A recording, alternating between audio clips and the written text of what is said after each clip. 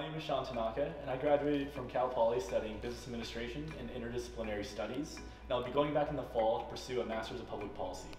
I'm the founder and CEO of GripSafe.